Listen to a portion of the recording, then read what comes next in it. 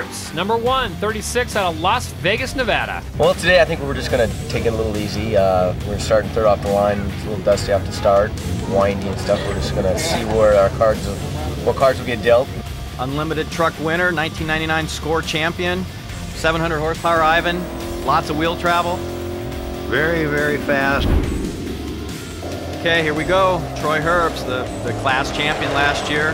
This is a good course to see who's going to survive at the end. This is survival of the fittest. Troy's only 33 years old, but he's probably been racing for 10 or 12 years, or even more, I'm sure, living in Las Vegas.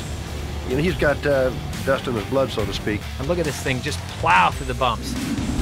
On course, this is Tim Herbst, the Smith-built F-150 Ford, 700 horsepower.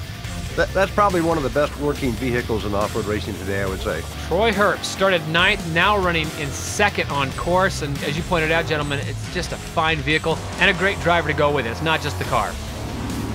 Tim Herbst, the first entry through checkpoint 2, heading south down Old Portocitos Road. Troy Herbst, now he's in the Truggy here. He is 255 behind his brother Tim. Tim Herbst, onboard mechanic Barry Beecham. They are absolutely flying around 110 miles an hour. They're heading for checkpoint 4. The Herbst family having a tremendous day today. 4 minutes 32 seconds off of Tim's pace. Well, no real surprise here, gentlemen, the way they've ran. Tim Herbst taking the unlimited truck and overall winner titles in the Smith-built F-150. We got out in front pretty quick in the first 20 miles and it was pretty dust-free, and we just drove our race. And here comes the Truggy, this year's open wheel champion, 2nd overall, in just 1 minute and 48 seconds behind his brother Tim. Hey, 1-2 for her. Brothers did good. Timmy, I couldn't catch him rat all day. He's running hard, and